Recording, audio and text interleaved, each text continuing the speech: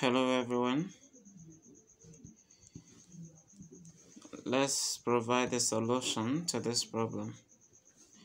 3 to the power of x multiplied by 3 to the power of x multiplied by 3 to the power of x equal to 9 to the power of x, right?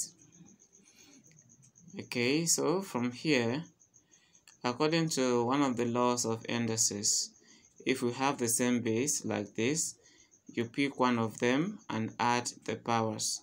So we have x plus x plus x, and this will be equal to 9 here is 3 multiplied by 3, right? Then we have this to the power of x.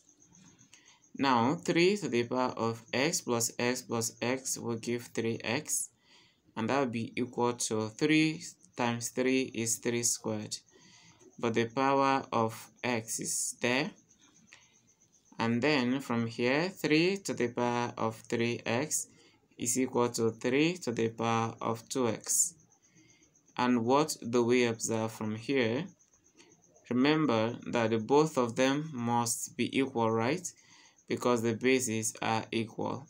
So we're going to say that 3x is simply equal to 2x. And is this even possible?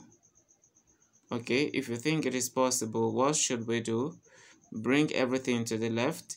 So we have 3x minus 2x giving us 0, right? Then 3x minus 2x will give us 1x, which is equal to 0. So this is the value of x that will satisfy the equation. Look at the equation again. 3 to the power of x times 3 to the power of x times 3 to the power of x equal to 9 to the power of x.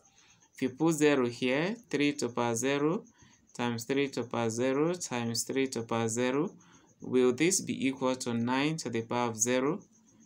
Now remember, 3 to the power 0 is 1 times 1 times 1. That's what we have here, because 3 to the power 0 is 1. Then 9 to the power of 0 is also 1.